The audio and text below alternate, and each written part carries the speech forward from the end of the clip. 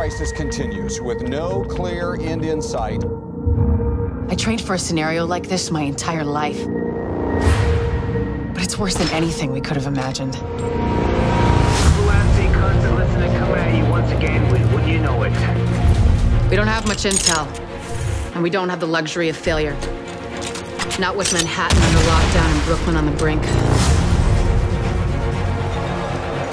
People like me and you, we're what's left to hold the line.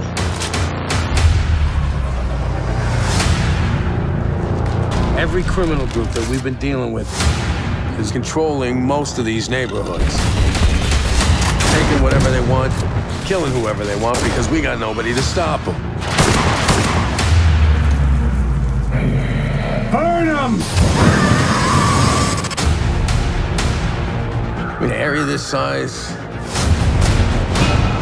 this many bad guys, I just don't like the idea of throwing you to the wolves.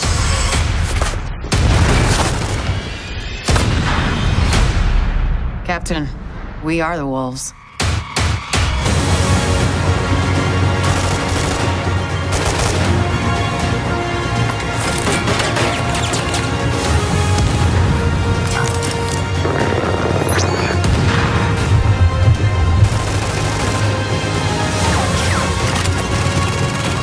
These are my people. This is my city. We're taking it back.